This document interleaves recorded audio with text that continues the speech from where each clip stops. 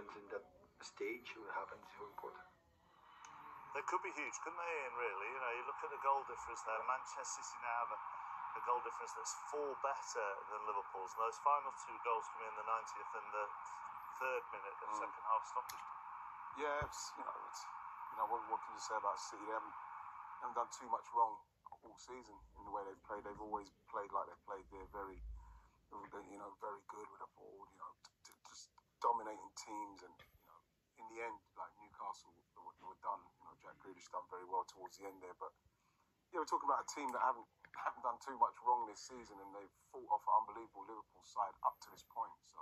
But the nature of this title race is it is going to be those fine margins. Yeah, absolutely. Yeah, I mean, the Liverpool players would have been watching that today, as the City players would have been watching Liverpool last evening. They had the chance to respond, and they've done that in